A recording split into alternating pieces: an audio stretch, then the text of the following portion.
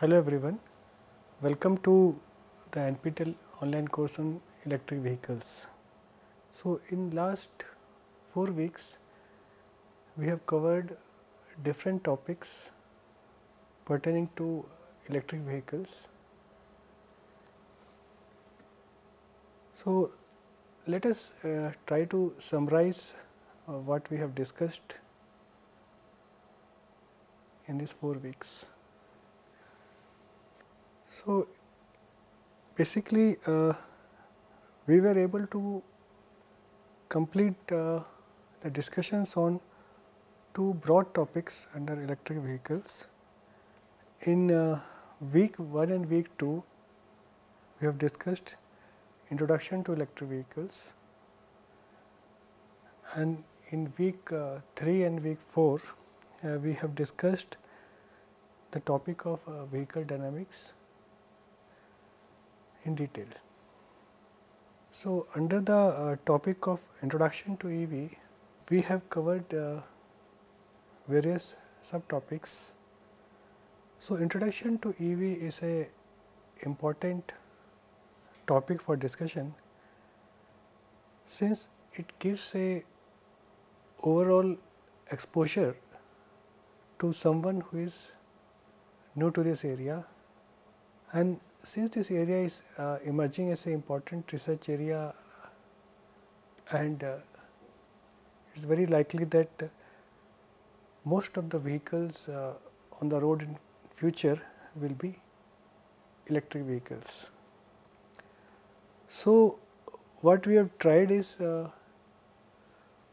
to give a overview such that anybody who is interested to know more about EV should at least understand the breadth and the scope of this domain. So an electric vehicle has a lot of subdomains, and we have tried to give a glimpse of each of them. So we have started with a discussion on historical background in initial lecture.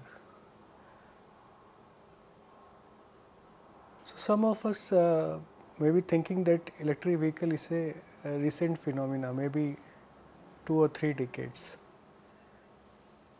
but in reality that is not so.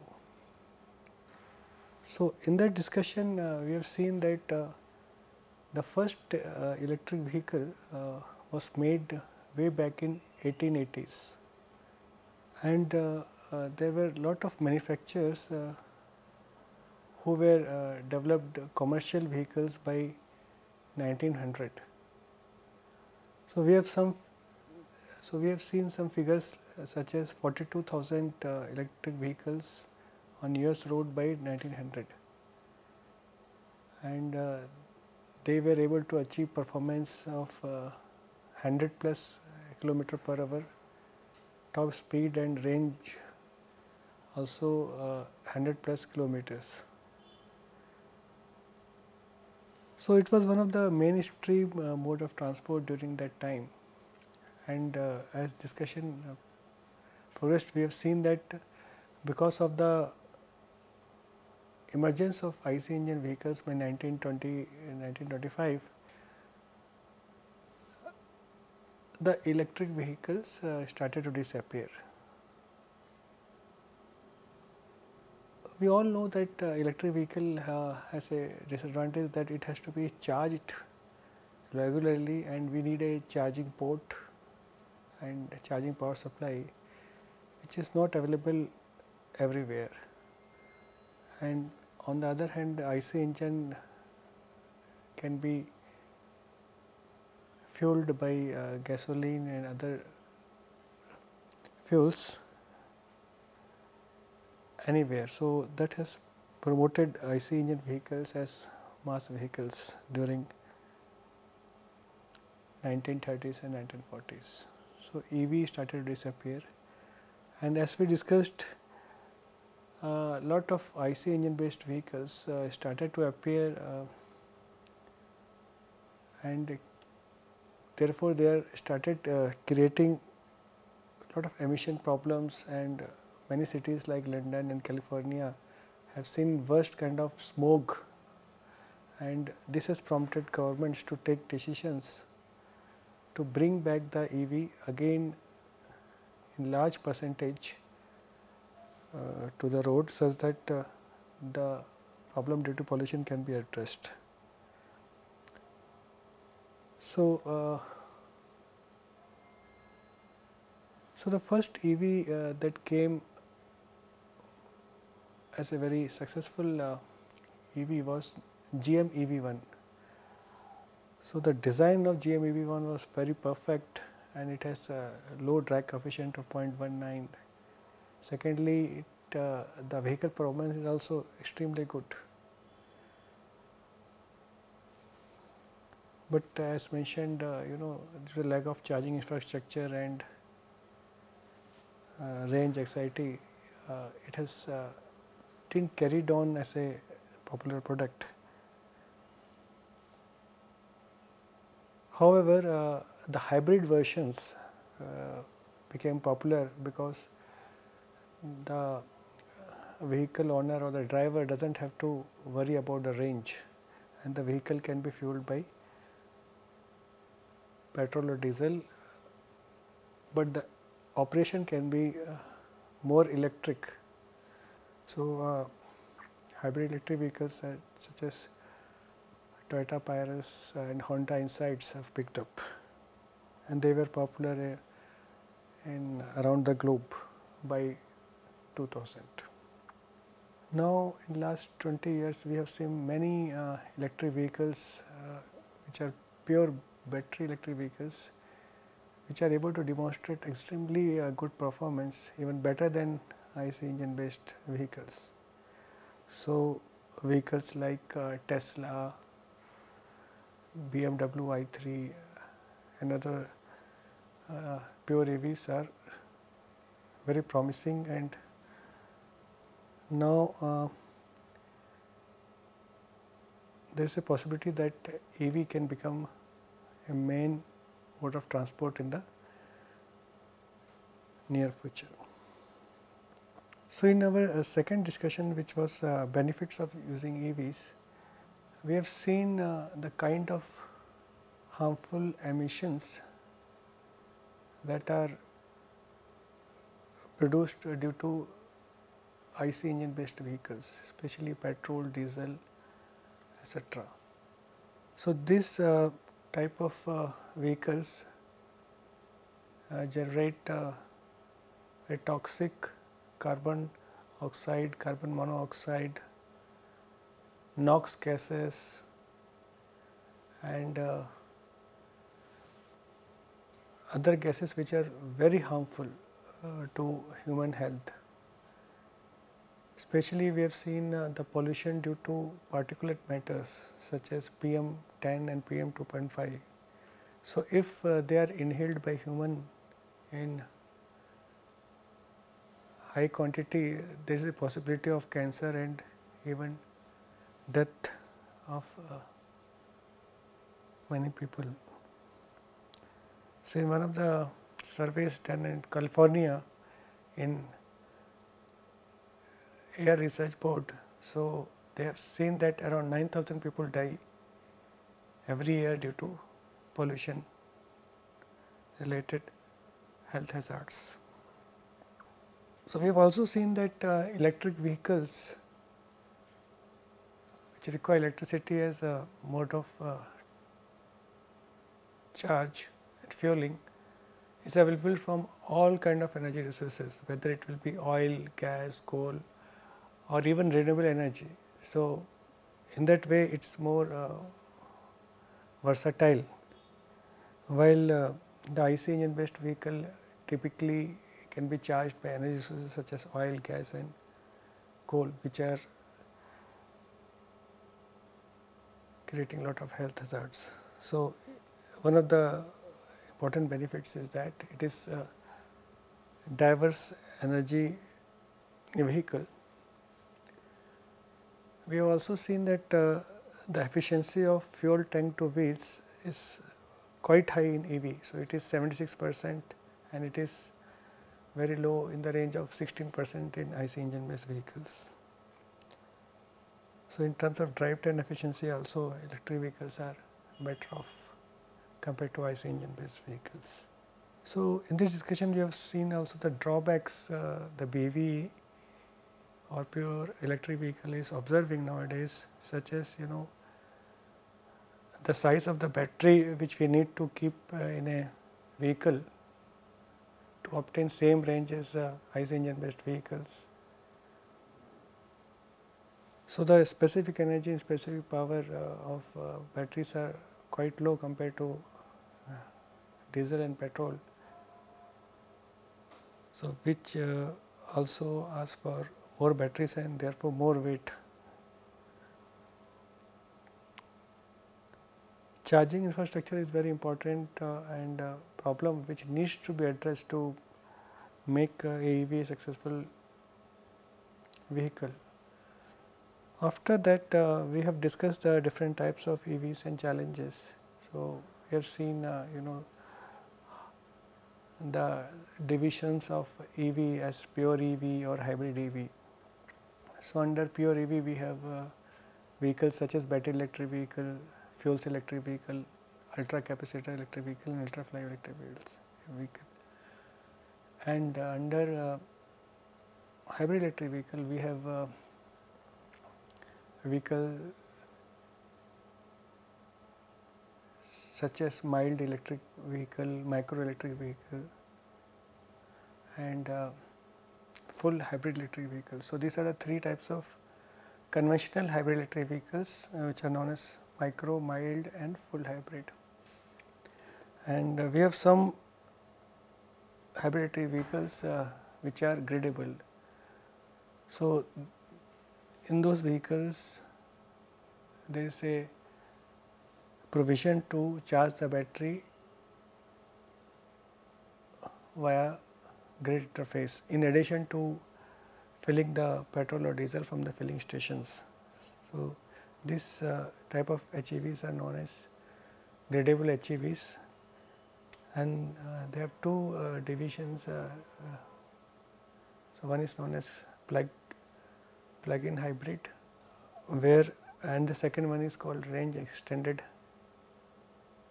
hybrid electric vehicle. So, plug-in hybrid vehicle is basically a topology similar to full hybrids where the size of IC engine is higher compared to the battery, but on a range extended is a kind of adoption of pure electric vehicle with a small engine. So, we have also seen the kind of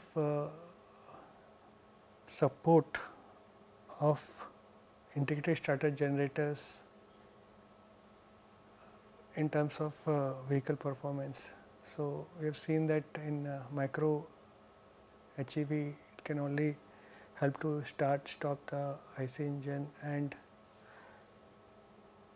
regeneration during braking operation, while the features such as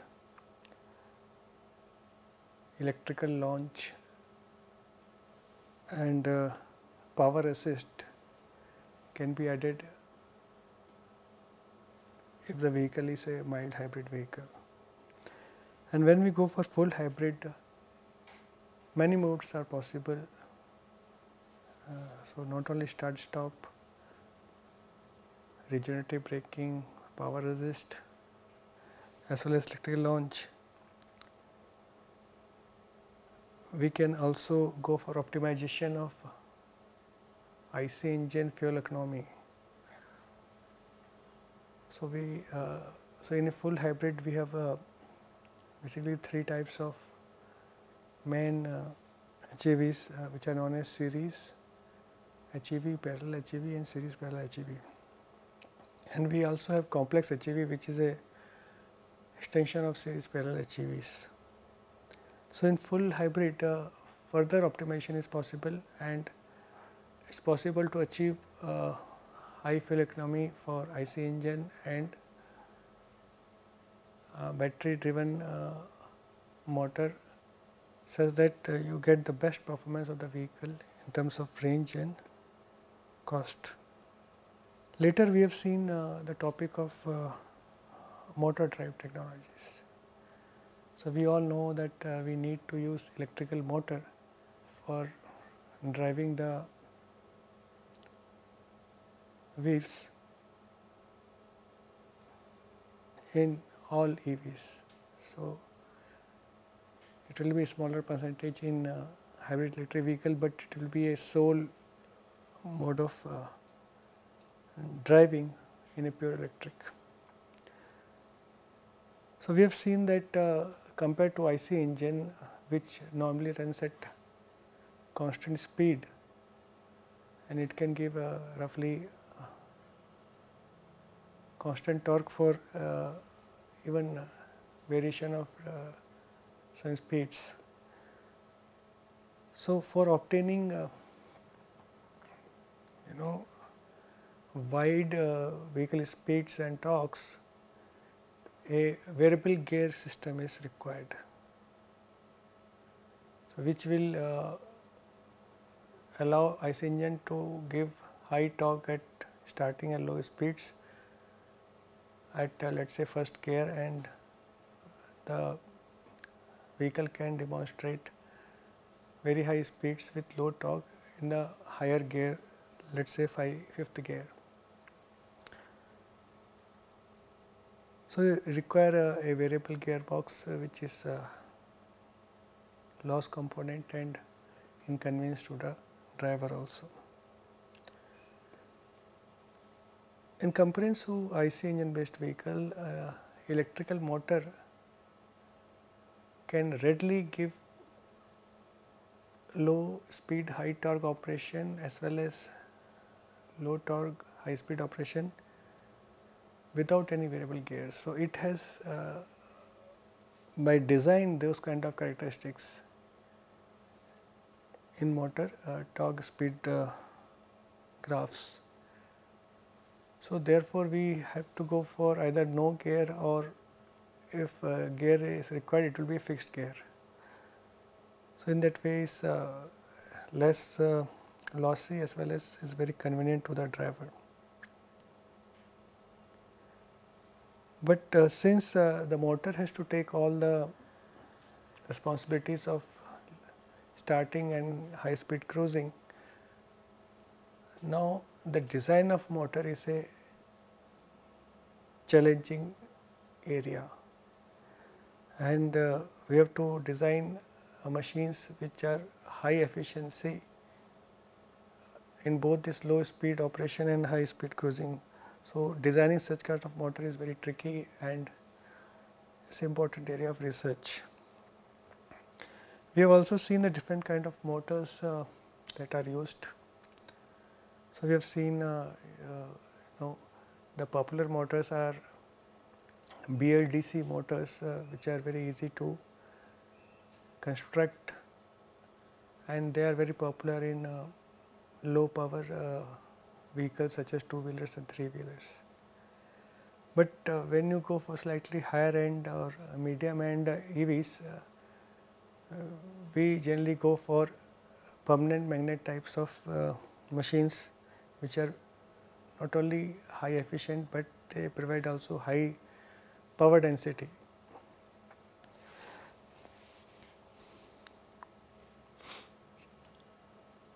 So, we have also seen that many new types of motors are emerging where the magnet will be on the stator, and we have saliency on the rotor surface without any winding or permanent magnets, such that the construction can be easy.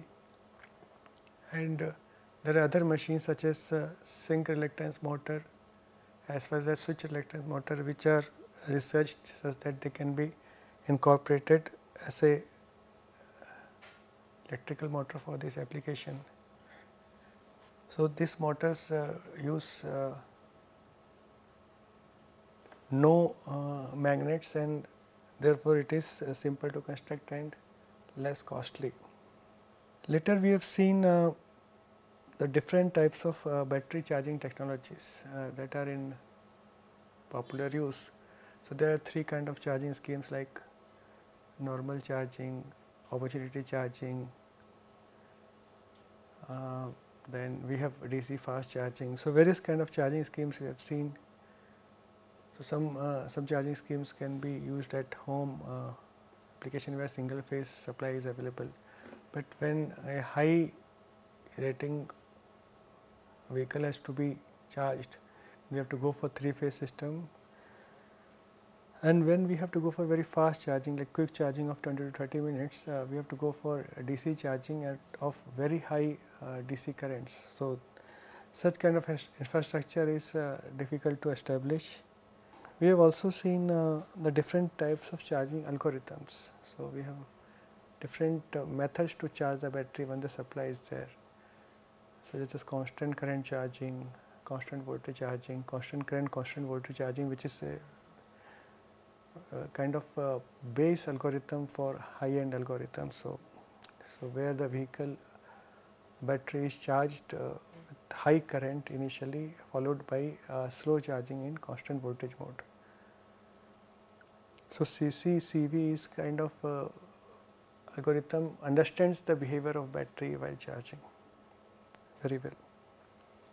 Then we have advanced charging methods such as multi-step charging, etc. So we have a charging called trickle charging, which needs to be given to battery for supporting the losses. So if your battery is kept idle for some time, it will discharge due to self-discharge phenomena. So small current is always given to a battery so that it can be kept at good condition. So we have also seen the methods which are used to manage the batteries, which are known as battery management systems. So typically we have lot of cells which are connected in series in parallel to obtain the required energy and current and voltage ratings of the battery pack. So when these cells are charged and discharged many times, not all the cells will be charged equally, and therefore there is a necessity to keep them in good condition and understand those conditions in real time. So the parameters such as SOC, SOH, SOP are important parameters which has to be evaluated on a real time basis by measurements of currents and voltages. So a separate processor will be there which takes care of all these things. So this we have seen. Later we have seen a new area which is emerging because of lot of electric vehicle being charged via utility grid. So when the scale of electric vehicles is low, it will not affect the power grid, but if there is a lot of electric vehicles which are simultaneously connected to grid, it will put a burden on the power grid, and therefore it is always advisable to charge the electric vehicle during light loads conditions of the grid, which mostly happens in mid time of the night. So at that time there is a surplus power available on the power grid, and the battery charging can be even helpful to the grid to supports its rating. We have also seen that if a lot of electric vehicles can be combined to a common aggregator or a pool, it can help the grid in many ways, such as it can support as we discussed the nighttime coordinated charging, or it can support the peak power demand during the peak hours while supplying the energy stored in the battery. So, most of the vehicles will be parked in some kind of place and the batteries are utilized and they can be helped to utility grid for supporting the peak power demand during the mid of the day. So, we have seen many technologies which are emerging, such as vehicle to vehicle, vehicle to grid, vehicle to home and other technologies. So, this electric vehicles can also support power grid in terms of spinning reserve asset, or can be used for reactive power compensation and many other things. So, we have discussed most of these things. So, in the further discussions we have tried to understand the EV subsystems, different kind of EV configurations within a electric vehicle. So, we all know that we have to have a motor with a fixed gear to run the differential which will be connected to driving axle to the wheels. But it is possible to have gearless electric vehicles where you do not need any gear. Secondly, it is also possible to have electric vehicle which does not have differential. But if you do not want to have a differential, we need to operate two motors. So, individual motors to each wheels. Let us say if we have a front wheel transmission. So, in that configuration, the two motors operation has to be coordinated such that it can virtually enable differential mode operation. So, when the vehicle has to be turned right or left, one of the motors has to be driven at higher speeds and the other motor has to be driven at lower speeds, such that it provides the torque differential for turning the vehicle without any skidding or driving discomfort. So, we have also seen the type of motors which are embedded in the rim of the wheel. So, there is possible that you have stator windings on the vehicle wheel itself. So, if the rotor is on the rim and so you need to provide a gear to bring the high speed operation of the motor to the low speed requirement of the vehicle. But it is also possible to even remove that planetary gear by having a configuration where the rotor itself is the wheel of the vehicle. Means you have to have a outer rotor motor similar to what we have in electric ceiling fans or hub motors. So, we have seen the advantages, disadvantage of each of these configurations and what are the challenges the industry is facing to develop those things and how they are being addressed. We have also seen the energy resources part of EV subsystems. So, we all know that a battery is required to be connected to electric motor for energy supply. But we all know that a single energy source like battery is incapable of providing both the high specific energy and high specific power in a single pack. But these are the requirements of a electric vehicle. We require high specific power for quick acceleration or pickup during starting, but for good range we require high specific energy. So, we have seen the different modes or ways where two sources are connected in parallel and supporting the energy supply to the motor, such as one battery type or let us say a fuel cell has high amount of specific power, or ultra flywheel has high amount of specific power, or ultra capacitor. So, this can be connected in parallel to the batteries and we can support both low speed high torque and high speed low torque operation with a single energy source. So, we have seen all these configurations. So, in our last topic under introduction to EV, we have seen the different types of HEVs. So, we have series HEV, parallel HEV, series parallel HEV and complex HEV. So, we have seen the configurations of each of these HEVs and how these vehicles operate at starting, normal driving, acceleration, deacceleration, battery charging at rest, battery charging while driving. All these features we have seen in detail. We have also seen the kind of planetary gear what is normally used in this HEVs. So, in complex HEV we have both front and rear transmission by means of two electrical motors and one IC engine. So, we have seen the complex HEVs which are coming in high end vehicles now.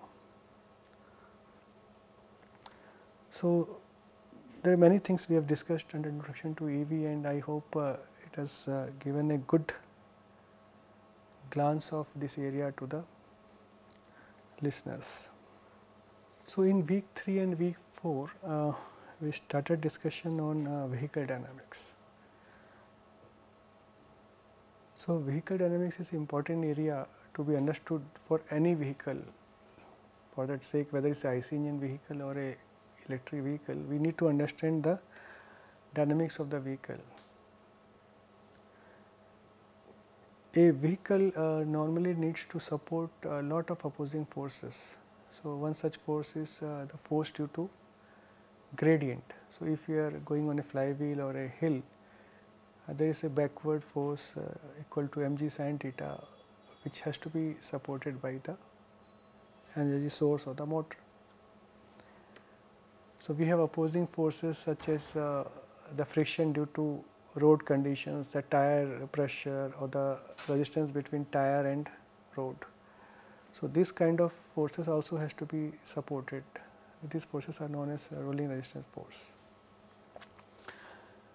We have forces due to the wind conditions. So, when the wind is opposing the vehicle, it also provides lot of opposing force, and this kind of force is a function of square of the velocity, and therefore, it is quite heavy at high speed cruising operation. So, we have understood the different equation pertaining to these forces, and we have also seen that how the design of the vehicle is important. So, in IC engine based vehicle, we really do not care for so much on the weight or the streamlining of the design, but for electric vehicle that is very important, because any support to these forces from the battery is very critical to the range. So, we have derived those equations and understood the features of each of them in a topic known as tractive effort. In our discussion, we have also seen the simulation. So, in this topic, we have started simulation exercises. So, for each thing we will try to simulate. So, we have seen the different types of resistive forces which a vehicle has to support. So, and some of them are a function of gradient, some of them are function of vehicle design, some of the features of the air density, some of them are features of vehicle velocity. So, how each of these forces vary with respect to these conditions at different functions of this parameter changes. We have seen all these things by means of simulation. So, it is a useful exercise that can be done to understand these forces in detail. So, there are two ways the vehicle performance can be checked. So, one method is like when you are going a constant tractive effort. So, let us say the motoring torque is constant, and we will try to understand how the vehicle performance will come. So, we have seen is a kind of slightly complex differential equation of velocity, and we have tried to derive those final solutions by means of different understanding, and we were able to derive the velocity equation as a function of time, distance equation, power equation, average power equation, energy equations. All these equations we were able to derive, and they were very handy for understanding of the vehicle performance. So, we have also seen simulations with respect to this understanding of dynamic equations with constant tractive effort. In the real scenario, the vehicle has to see variable tractive effort. So, we all know that we need to operate at high torque, low speed operation at starting and lower speeds, but as we go to higher speeds, we may not be able to support the high torque due to the limitation of power rating of the machine, as well as once we reach the maximum speed, the vehicle torque requirements comes very low. So, all this understanding were further enhanced by simplified equations with approximations, which were quite true at low speed operations, but they try to be quite out of calculations when in high speed modes. So, we have done detailed analysis and modeling with variable tractive effort to electric vehicle or vehicle dynamics. We have seen the different types of driving cycles. So, why these driving cycles are important? So, let us say we have electric vehicle and we want to understand at what range the vehicle can support for a full battery charge. So, then the question is obvious that it all depends on how you drive and what is your driving pattern. So, and we also know that we have a different style of driving when we are going in a urban scenario. So, we have a lot of quick start stops and frequent stops, but when we are going on a highway, mostly we go on a constant speed and that to high speed. So, the range of the vehicle depends on the driving patterns. So, there are a lot of standard driving patterns in US, Europe, Japan. So, we have seen the variation of some of them, such as a federal urban driving system or schedule, and the very popular one is that SAE J227 from the Japanese regulatory agencies. So, we have seen that how the driving cycle will affect the range in some of our discussions. In the last discussion, we have tried to do the modeling of the vehicle dynamics in Simulink. So, Simulink is important tool and very useful tool which is popularly and frequently used by researchers and students for dynamic simulations. So, we have done the modeling of vehicle dynamics such that it suits the Simulink tool, and we have also demonstrated the models developed and their performance for constant FT operation, variable FT operation, as well as when the vehicle is given different driving cycles. So, all these simulation results also were shared, and at the end I hope the listeners to these lectures will be able to appreciate the knowledge shared in these lectures and will be helpful in their growth as professionals in this domain, as well as for academic purpose, teaching loads or course credits. So, as instructor, I have tried my best to give whatever knowledge I have gathered and understood with all of you. So, we will probably come with electrical vehicles course part 2 in the coming futures, where we will discuss the next topic or the other topics in details. So, we have lot of topics which are yet to be covered, such as the batteries, the performance evaluation of batteries, charging infrastructure, modeling of electrical machines and the control of electrical machines, the understanding of power converters.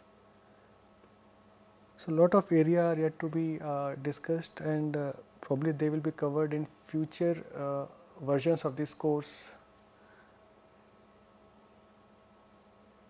And so, I thank the listeners for listening to all the lectures. Thank you.